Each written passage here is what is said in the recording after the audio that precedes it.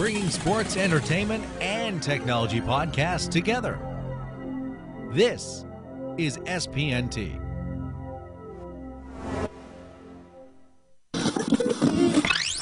You're listening to the Who-Dey Weekly Podcast.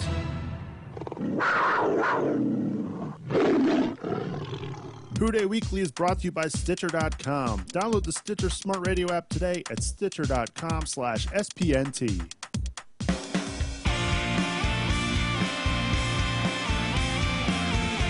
What's happening, Bengals fans? Soup's here for Who-Dey Weekly, episode number 85. That's right, we made it to 85. We've got, obviously, a lot of folks are tuned in this week because of our giveaway, our ticket giveaway. We'll get into that and a whole bunch more here on the podcast. Bengals lose to the Browns over the weekend. Not the effort that we were expecting in the Queen City, but, it just capped off what was pretty much a terrible week in Cincinnati sports history. Let's turn the page, though, and look forward to the Pittsburgh Steelers. Like I said, it's episode 85, and welcoming in my co-host, my tag team partner, Mickey Menser. What's happening, Mickey? Not much, man. How you doing? You and I recovered from the terrible Game 5 loss that the Reds had on Thursday, and then we had to watch that crap that was Bengals football on Sunday. Man, can we just rewind Sunday to Sunday, the Cincinnati professional sports, because it was not exciting. No, not exciting. But the cool thing is with the NFL, there's parity, and we could turn the page and we can look ahead because there is the potential for the season to get better. And we're a glass half full kind of group here, so why not? Normally we have Tim Bates here with us on the program, but we have a newcomer to the podcast. His name is Kurt, all the way down in Asheville, North Carolina. Kurt, what's happening, buddy? How's it going, guys? Kurt is one of the writers on WhoDayFans.com. You also know him as Donnie Redboy in the chat room. Welcome to the podcast. Don't be nervous. Don't be nervous. That's my only tip. All right, I'll try not to be. Kurt married into a Cleveland Browns family, so you can imagine the amount of fun that he had on Sunday. So we'll talk about that and a whole bunch more here on the podcast. Don't forget, you can email us at podcast@whodayfans.com. You can also give us a follow on Twitter. We are at Who-Dey Weekly. We'll give away the tickets to the Oakland Raiders game a little bit later on in the program. But before we do that, we must talk about what happened on Sunday. Really, guys, the first half, the Bengals, I thought they did okay. Going into halftime with a chance to go up 17-7.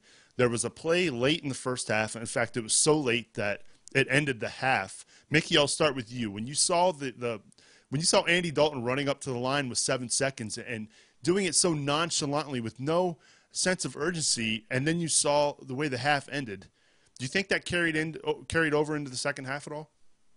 No, I don't. And I think that, it's tough to get everyone on the same page, on a play like that. I think that, maybe they could have given it another second. I don't know. I mean, that was tough. Yeah, I was definitely frustrated. But at that point, the Bengals were rolling, and it seemed like this was the game that they had in hand. I don't think that carried in the second half. I think what carried in the second half is kind of what carried over from last week, where, the Bengals thought by showing up they were going to win this game, and I'm disappointed that 2 weeks in a row we saw that. And I think it top down, the coaches, they weren't creative. We didn't change anything up. Our halftime adjustments once again were just miserable, and not until the end of the game did they actually show they had life. So I was frustrated more at like the non-adjustments, like oh well, we'll just try to win. So, yeah, I don't think that play really mattered. At the end of the day, that 3 points wouldn't have mattered. So that's true. It was just more frustrating seeing the lack of effort, coaching staff through to the players.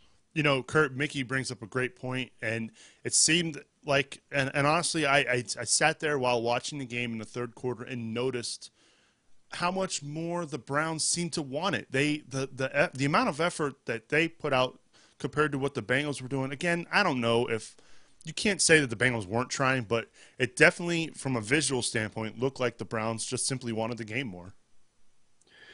I mean, that happens a lot. I mean, I talked about it last week a little bit in one of my blogs, and it's just like when you come up against a winless team, this far into the season, I mean, that's just a recipe for danger, especially when you're making it an AFC game and it's a division game and it's an in-state game.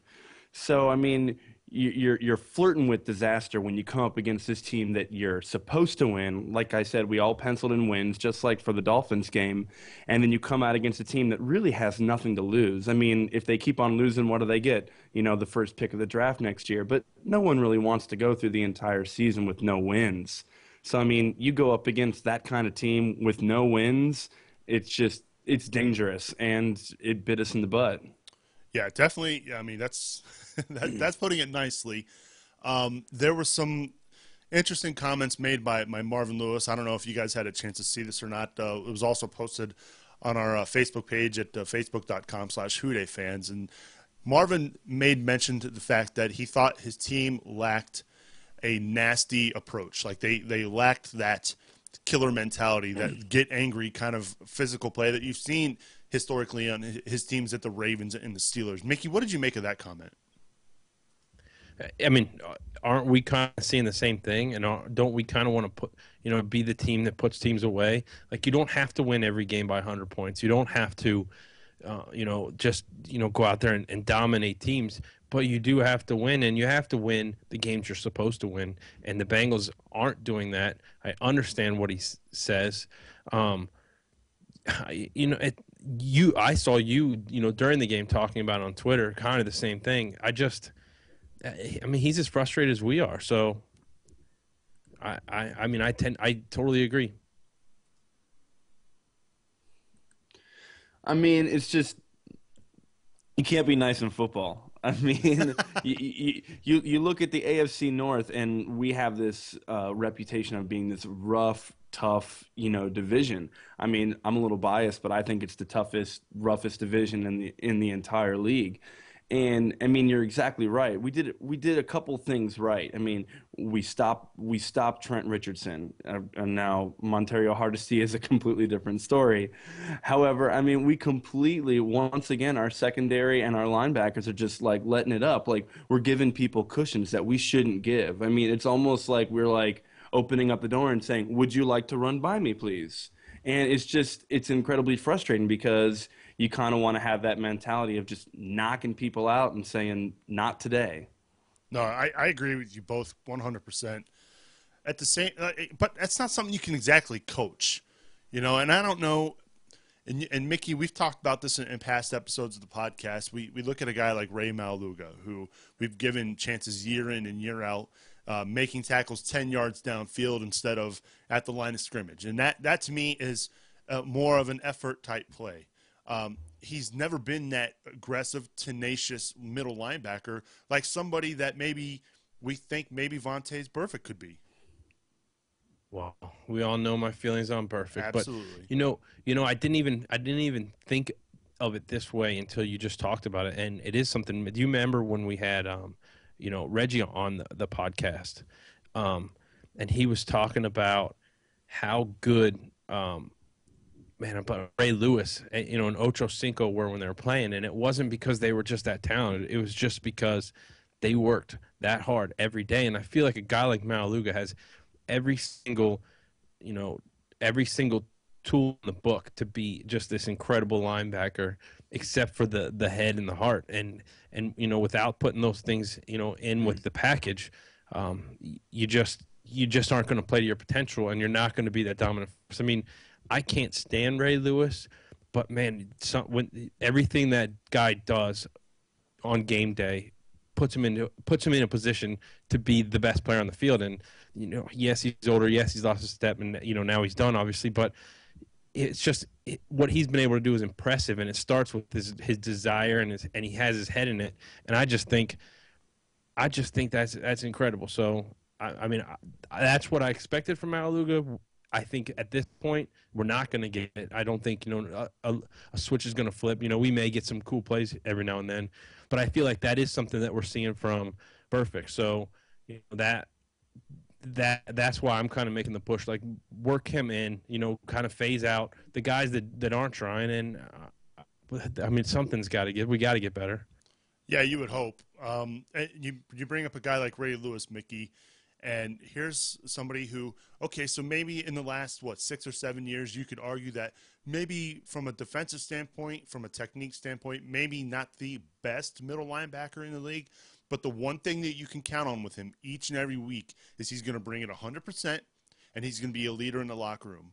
I don't know who. I can't tell you who the leaders in this locker room are. We could guess that probably Dalton and Andrew Whitworth, but outside of those two and maybe Pecco, I don't know who your go-to guy is in the locker room on the defensive side of the football that's going to say, put the team on his back and really get this team motivated and to want to play, because this is the Browns, man. You shouldn't be losing to the Browns, and you shouldn't be losing to the Dolphins. Granted, I know that's why they play the games, but give me a better effort than this. Come on now. I mean, I agree. Look at the vets we have, and you hope. We joked about it all offseason about how we were signing every former number one corner picked, and you look at a guy like Newman, and you expect him to be this presence on the field. And I said it during the game that got him. He's becoming a liability, and it's sad that someone that you hoped would come in and fill a role of like mentoring the young guys and be in the right position. And maybe he doesn't have like the flash that he had when he came out of college, but I mean he's just a liability. He's another guy that I feel like partial effort, and I mean that crap has to stop. It's just frustrating to watch as a fan. Kurt, what are your thoughts on that? Well, I mean, over the last 2 weeks, I think that our number one quarterback, Andy Dalton, has been receiving a lot of flack. I mean, I'm a huge supporter of Andy. I don't think there's any reason to be jumping the ship, but I'm looking at his stats over, the season so far. And the games that we've lost are the games that they lean on him too much. I mean, he had a fantastic rookie season, and his second year is going pretty well as well. However, I mean, I'm looking at the Baltimore game, 37 attempts, and then the Miami game, 43 attempts, and Cleveland, 46 attempts. I mean, when you lean on a guy to throw the ball around 40 times, I mean, especially just in his second year, granted, he's getting much better. I mean, he's going to make some mistakes. I think that they need to look to him as the leader of this football team, as the head captain that he can be probably in years coming after this, but you still can't lean on him to do everything. And that brings me back to you can't abandon the running game. However, what has Ben Jarvis Green Ellis been doing? Nothing. So you have to abandon it and go to something else. So it's a double-edged sword. We need to get something going with the running game and to be able to take some pressure off of Andy so he can do his work, but yet not be overworked. No, You took the point right out of my mouth, Kirk, because I was going to say the same exact thing. When you have a guy in Andy Dalton who he doesn't have the arm strength of Carson Palmer, but he's accurate and can throw the passes he needs to throw. But you cannot be going back 89 times in the last two games against teams like the Dolphins and the Browns. Where is the running game? And I know we're not getting the type of runs that they were thinking they would get out of Ben Jarvis Green Ellis. It's not all on him. Now, you can argue that maybe a lot of it is, but the offensive line's not getting the holes that they need to get. They're not getting the push. They're also not protecting Dalton as well. I've noticed a lot over the last two games. Dalton's feeling that phantom rush, and he's getting happy feet back there, which leads to what? Poor technique and poorly thrown balls. And what happened in the second half in Cleveland? He threw that poor ball that was high over A.J. Green's head. It was picked off by Joe Hayden. He also had another pick six. I believe that's the third straight game we've given 6 points to the opposing team based on bad plays on our side. Now, the nice thing about that stuff, guys, is that that's fixable, and technique is fixable, and game planning and play calling is fixable. What I'm still concerned about, and I keep coming back to this point, is the effort. It just seems like they're going through the motions, and there's just no killer instinct with this team. And I don't know if – I honestly don't know if they've ever had that under Marvin Lewis. I think in 05 we kind of had it. And you know what was different about 05? They had Odell Thurman at middle linebacker. Well, they did, but then you want to talk about the killer instinct. That's the season we started off hot, picking the ball off all the time. And then it seemed like every time we would create a turnover – we're throwing deep the next play. We're putting our foot on the throat, and it worked. I mean, that was a very successful season. We were scoring a lot. So, I mean, we had the killer instinct then, and I don't know I don't know, what they can do to get that back. I don't know who there. I don't know who there would, bring that kind of that fire. I don't know if it's an offensive coordinator. I thought Zimmer was, but it just seems like we're soft this year. So I don't know. But I mean, yeah, I agree that we don't have that sort of feeling with Marvin mostly. I hate going back to offense, but you were saying something about like our offensive line, the running game. I mean, we all got to remember that we had really high expectations for this offensive line. But you got to remember that the middle three guys are all brand new. I mean, Kevin Zeitler's in his rookie year. I mean, you were supposed to have, okay, I can't think of it now, the guy from Carolina, but thank you, Wharton, but he got injured, and so now Bowling's stepping in, and then of course our boy Kyle Cook got hurt, so now we got Fane stepping in. So our front three middle guys are brand new.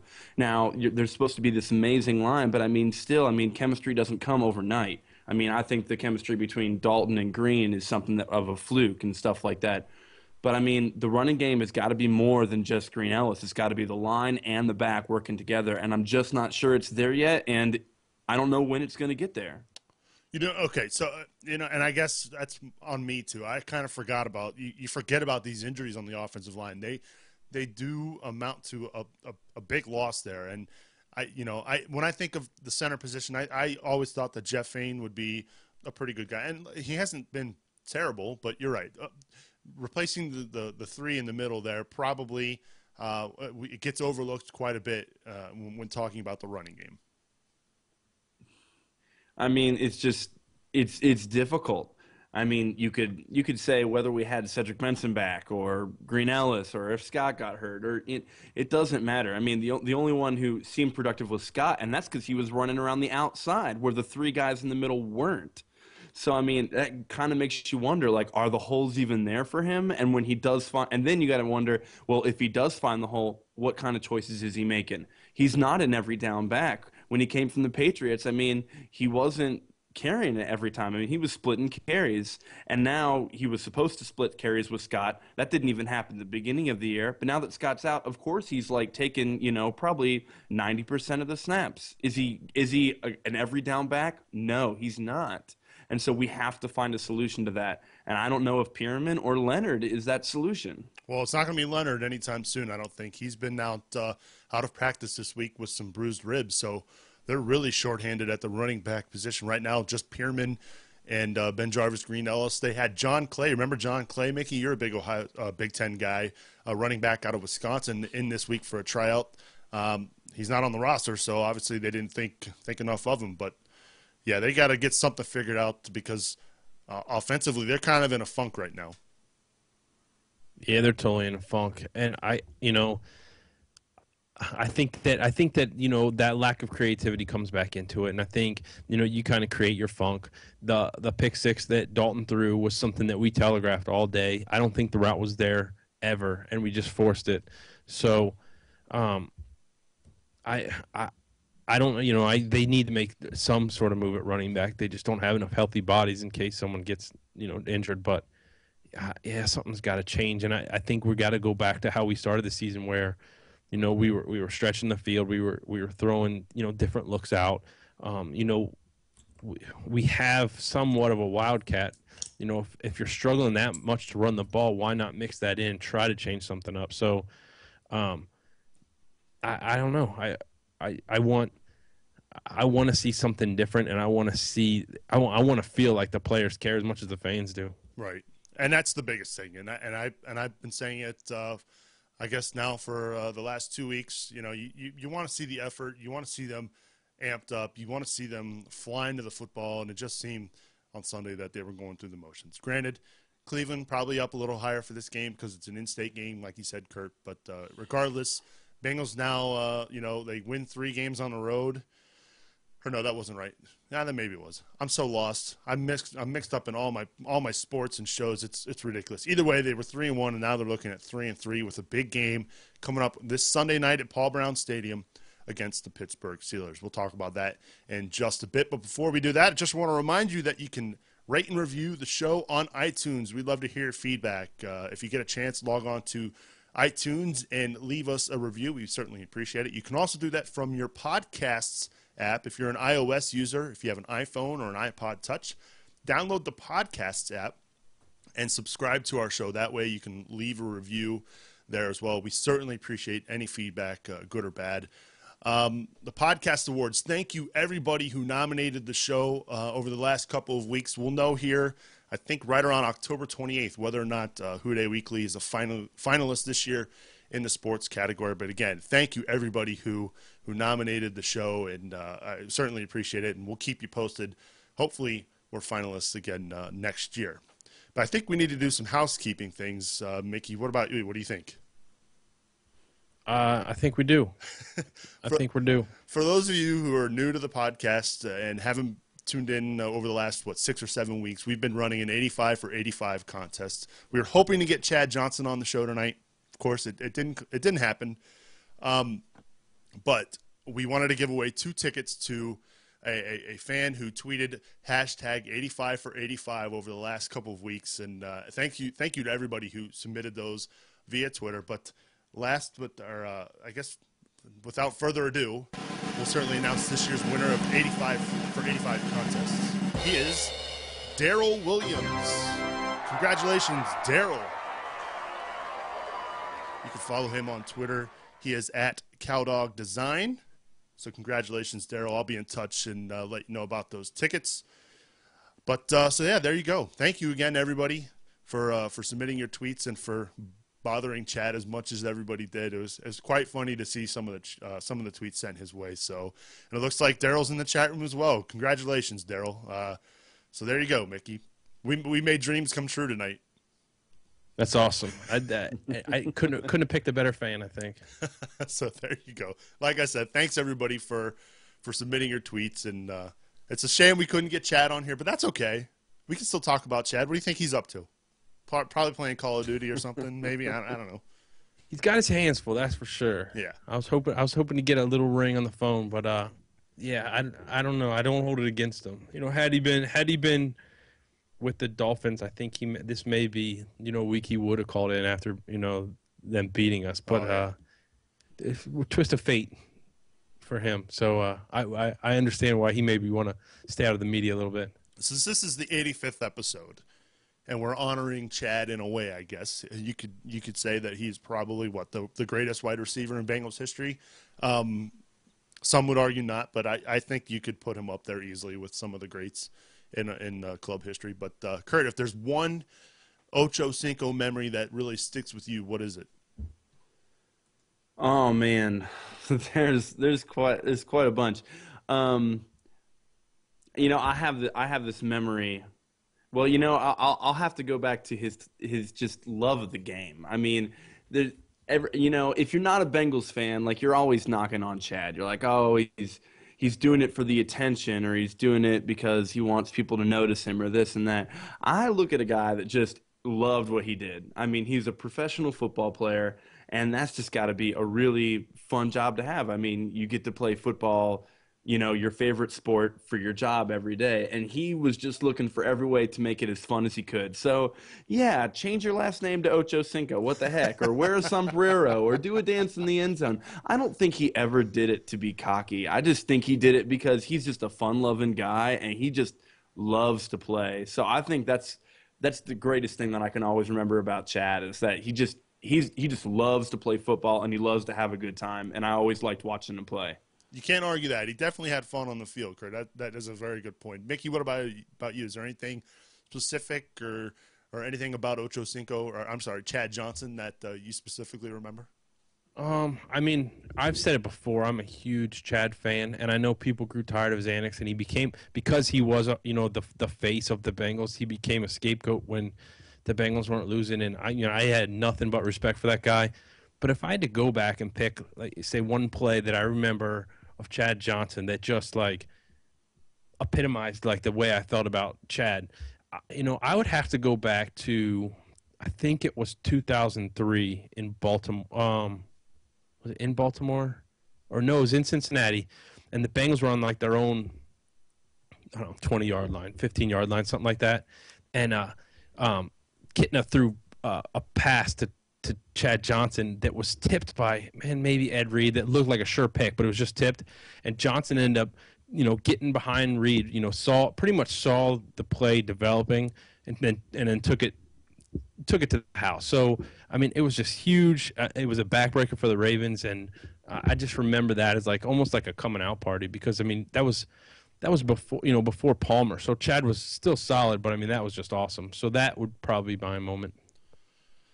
There are so many good ones, honestly, when you think about it. And I mean, for me, what I always go back to are the touchdown celebrations and some of the scripted ones. And I enjoyed when he used the pylon as a putter. I thought that was cool. One that I really remember is up in Soldier Field when he did the river dance. That was a pretty good one too.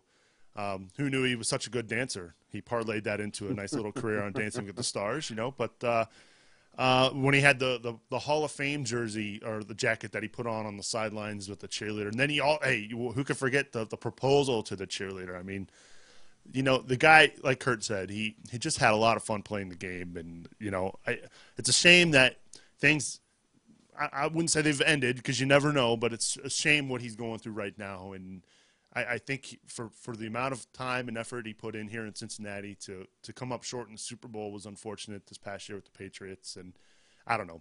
I'm a fan. We dogged him a lot here on the podcast when things weren't going well, but he was a fan favorite for a long time.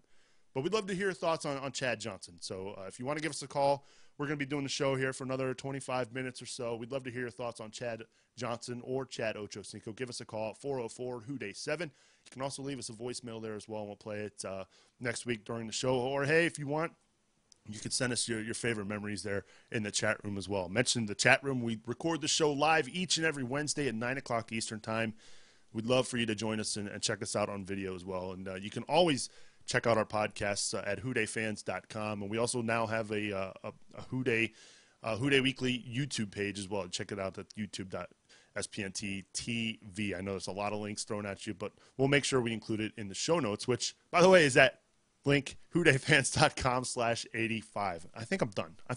But so, yeah, if you want to give us a call, 404 Who-Dey 7. We've got about another 25 minutes. We'd love to hear from you. With that said, let's move ahead to this week.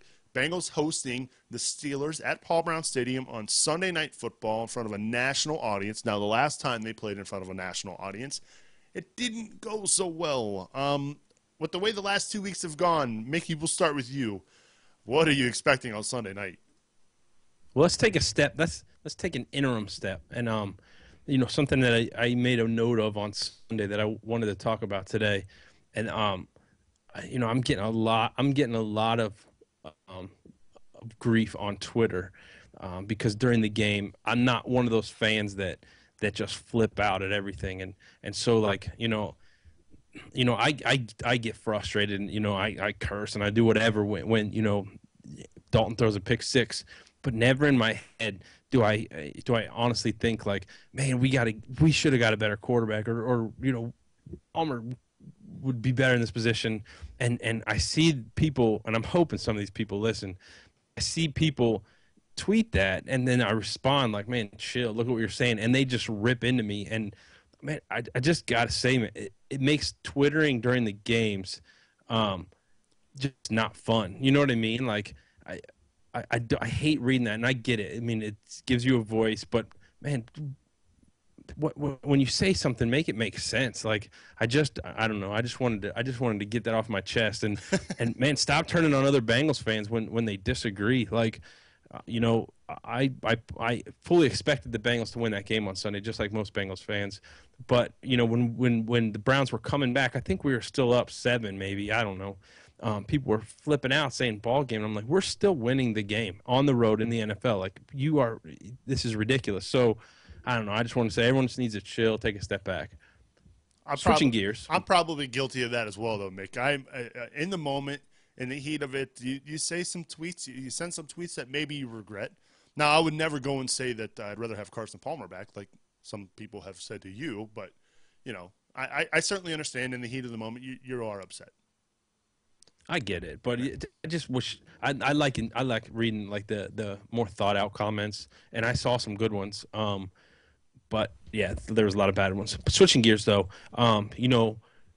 it stinks losing to those two teams. And back to Twitter, I saw a lot of people talking about how our season was over, which just cracks me up.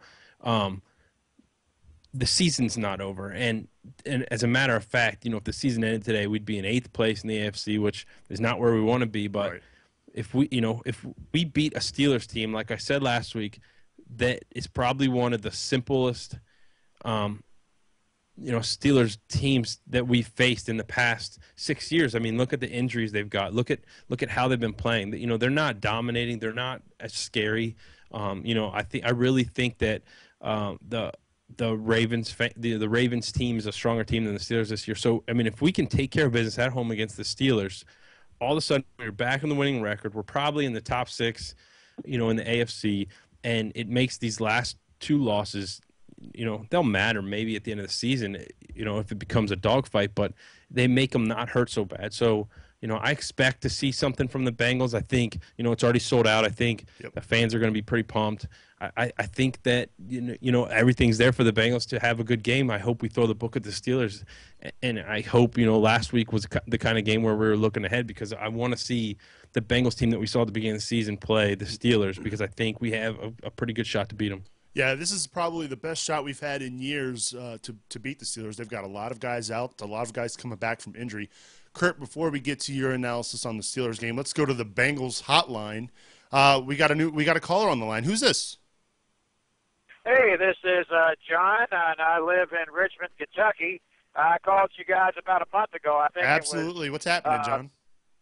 Yeah, it was like a week after the Ravens game or whatever. Yeah, well, to get to the point, the injuries we've had, losing Bernard Scott and the players on the front line, the Bengals, they're not the Packers or the Steelers. So to have those kinds of losses just really, really devastates a team, like the Bengals. However, I think we got an excellent opportunity to beat Pittsburgh this weekend. I've got tickets to the game. I can't wait to be there, and I'm really excited that it's going to be at night and it's in prime time. And I think the Bengals will win. I really do. I've got them winning by 10 points. That's awesome, John. So you're going to the game. You're making the trip from Richmond, huh? That's correct. Very cool. We just a couple minutes ago, we'll let you chime in on this. Just a couple minutes ago, we were talking about Chad Johnson. Do you have a specific memory of Chad Johnson that you're fond of? Oh my! Who could forget Chad Johnson? Well, I remember it's been a few years ago when the Cincinnati Bengals played the Baltimore Ravens in Baltimore, and Ray Lewis. I thought he killed Chad Johnson for one second. Right. He knocked his helmet off. Yeah. And I remember Chad getting up and walking over to him and whatnot. That's one particular memory. Chad Johnson's tough. To take a shot like that and be on his feet was incredible. That was a huge play on that drive. I remember because they were down.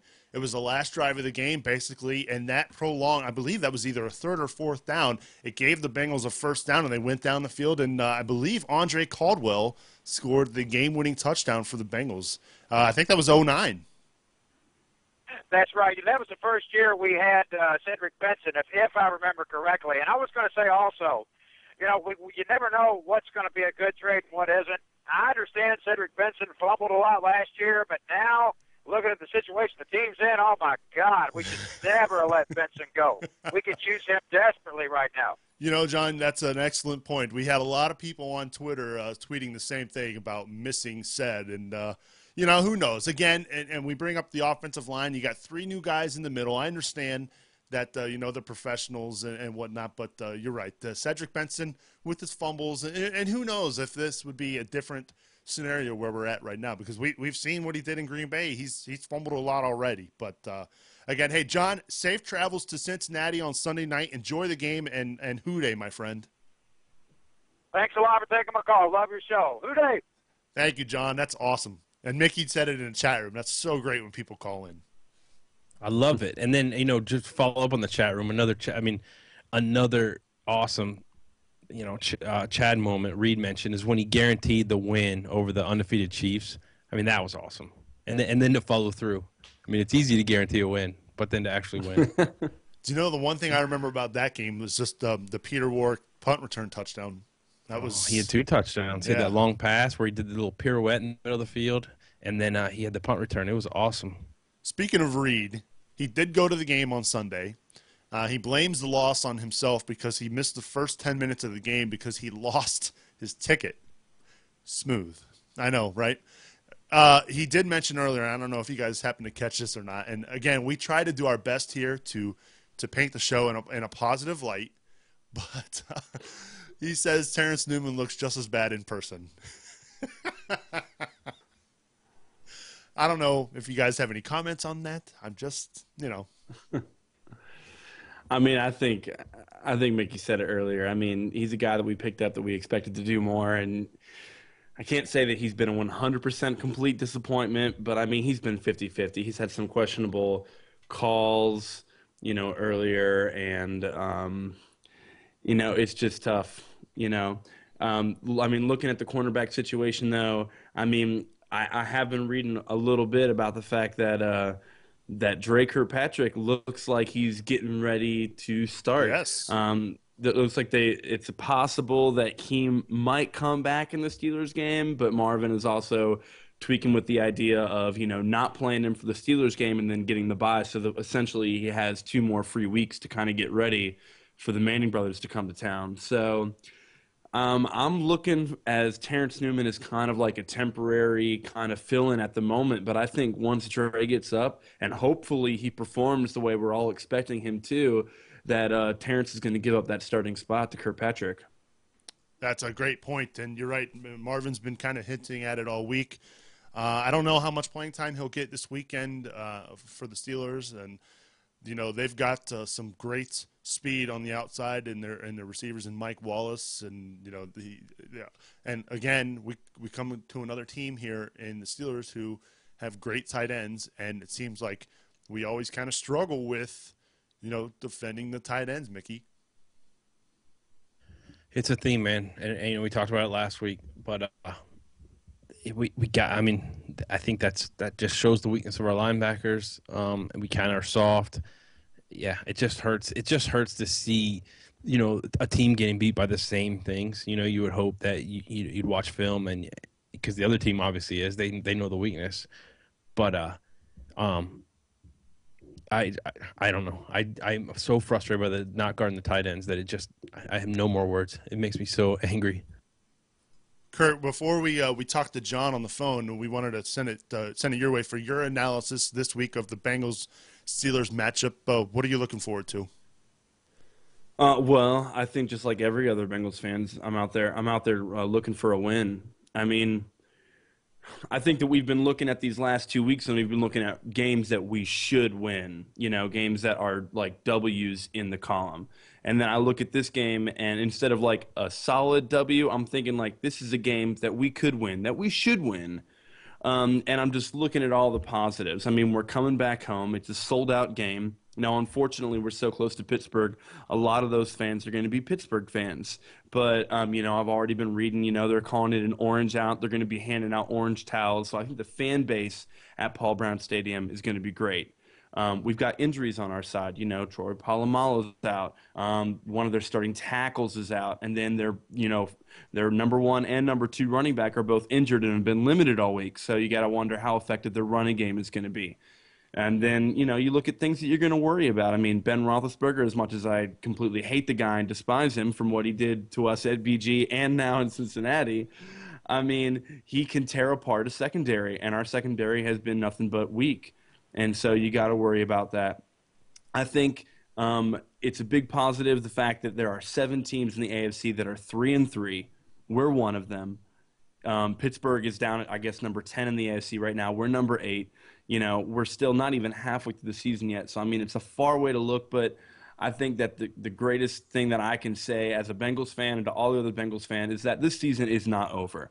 I mean, we are at 500 right now. We're coming up on a winnable game against a division rival at home on Sunday night. And if we win going into the bye at 4-3, I think that we got a really good outlook on the rest of the season. I think we can give a lot of teams that maybe we thought that were going to be hard games that we might be able to give a run for the money later. So I think that this game is a huge catalyst that's just going to propel us forward through the rest of the season, and I'm looking at good things.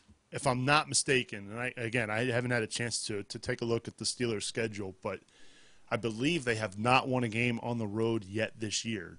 I don't think, they've had a hard time. I think they went out to Oakland, lost there late.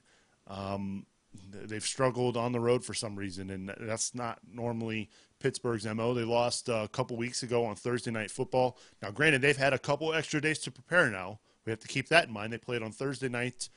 It was basically a week ago. So they've had an extra couple days of preparation, and that's never good, especially for the Steelers. So you got to keep that in mind as well.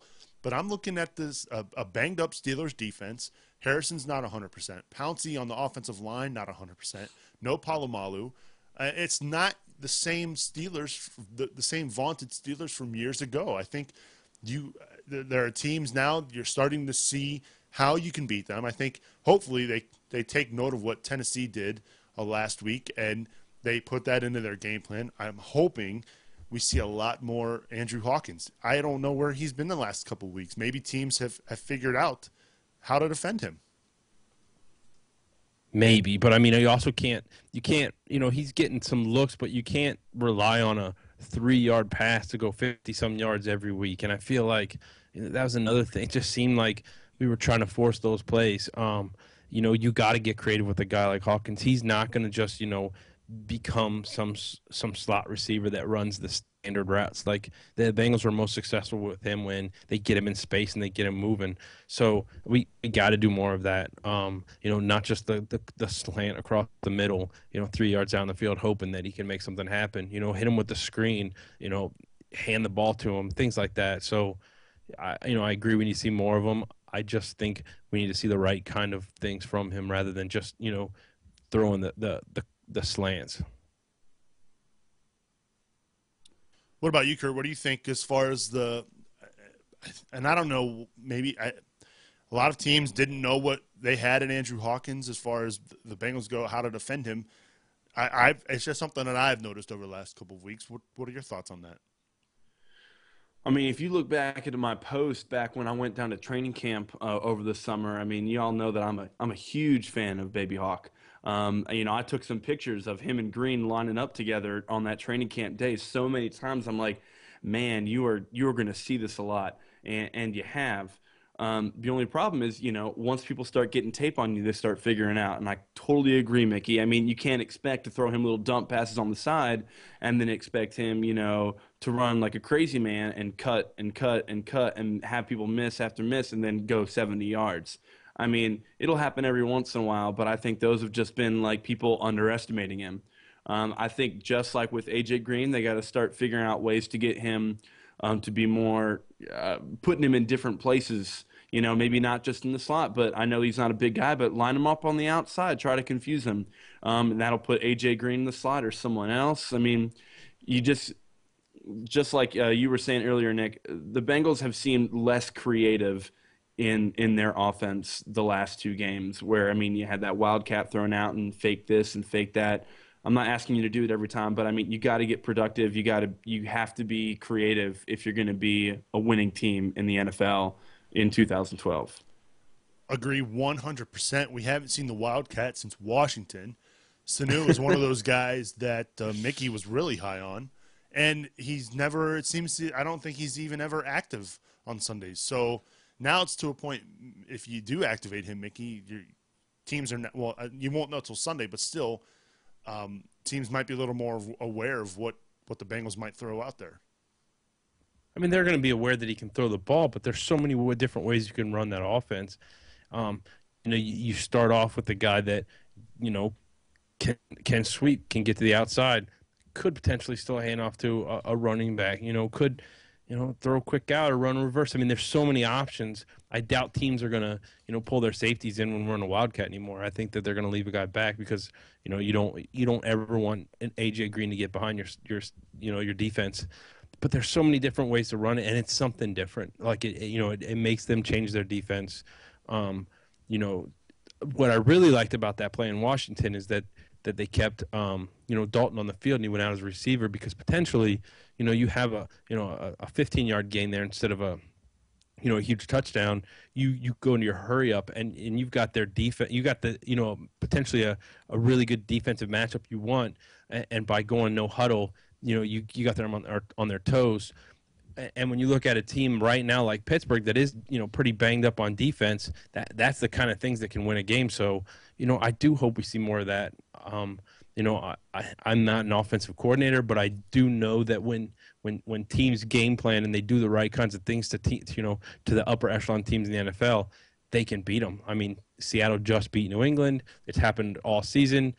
If you plan right, you can beat any team on any given Sunday. And I just wish the coaches, kind of came with a plan instead of like the bread and butter kind of, lunch pail team that we think we are. I don't think we're quite there, especially with the injuries on our line, like we talked about earlier. Well, let's wrap things up because I can't believe we've gone 45 minutes. This show has flown by. Let's do some score predictions. We'll start with you, Kurt. Give us your final score prediction for Sunday Night Football. Oh, man, this is hard. I've been trying to do some predictions, and I just can't come up with anything. And all my predictions have gone wrong this season except for one. So I'm going to stick – I think it's going to be a close game. I'm going to go 24-21. Bengals pull it out in a fourth-quarter drive. Andy Dalton wins it right at the end. Very bold. Reed in the chat room, Mickey says 48-10. Bengals over the Steelers, a little bold as well. What about you? What do you have for a score prediction? Very similar. I'm going to go 24-20. I think that, other than, I just think that it's not going to be some high-scoring affair. I think that the Bengals are still going to try to run the ball. I think the Steelers are going to kind of play the Bengals the way they always do. We just got, we got to watch out for the pick six that we've seen every week. We got to get that guy off the field. So, I know at 24-20, I think that's a solid score. I think a field goal when it should have been a touchdown for the Steelers is going to be the difference. Daryl in the chat room, who, by the way, won our contest tonight, so congrats again to him. He says 17-14 Bengals with Big Ben throwing a pick late at the end. Cody Chalmers in the chat room, 28-21 win in the last few minutes. Good choice there. I'm going to go from a score. I'm going to say it's going to be a low-scoring affair. I'll say Bengals 17, Steelers 13. Ooh. So there you have it. 4 points. I don't know what the spread is. Neither team coming in really playing well.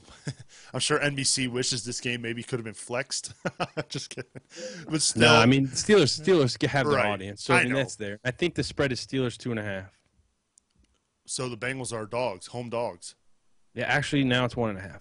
Still, either way, they're home dogs. So not that we condone gambling in any way here on the podcast, but we're just providing you with the information that's out there. So be that as may, we're all predicting Bengals wins. Hopefully we're here next week during the bye week celebrating a Bengals victory, moving them to 4-3 on the season. Kurt, thank you again for joining us here down in Asheville. I think Asheville, right? Asheville, North Carolina. By way of Loveland, Ohio. Big Who-Dey down there in the south, and enjoying the blogs. You're doing a great job writing, and I'm looking forward to you spending some more time here on the podcast. Yeah, I'd love to come back. Thanks for having me on, and Who-Dey to you guys. Absolutely. Mickey, as always, we sat through that Reds game last week. It was rough, but, we have a chance to turn the page this week in Queen City sports. Yeah, we need to. That old page is tired. I'm done looking at it. Are you going to be tailgating all day Sunday? I don't know. Look at the weather. I'm definitely going to have a beverage outside before the game, so should be a good time. Absolutely. Well, enjoy the game. Be safe down there, and have fun on the bus, and stay warm in Big Who-Dey. Yeah, Who-Dey. And that is going to wrap up episode 85 of the podcast here on Who-Dey Weekly. Don't forget, you can email us at podcast@whodayfans.com and give us a follow on Twitter @Who-Dey Weekly. Who-Dey Weekly is an SPNT production. For more information about our other podcasts, log on to spnt.tv. For my co-host, Mickey Menser, and our good friend Kurt, North Carolina, I'm Soups. We'll see you next time on Who-Dey Weekly. Who-Dey. Who-Dey. Who-Dey.